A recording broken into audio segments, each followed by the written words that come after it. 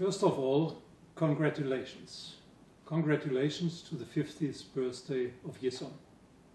And congratulations to the Hebrew University to have started the successful child 50 years ago. For us at Merck, innovation plays a decisive role in building the future of our company. And in this context, Israel is of special importance. Together with Professor Uri Banin, we began exploring rod-shaped quantum dots. To push the concept further, Yissum created the company Qlight Nanotech.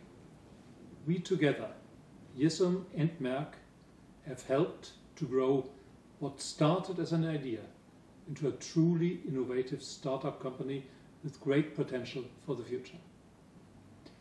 This is the kind of innovation which makes Yissum and the Hebrew University so special.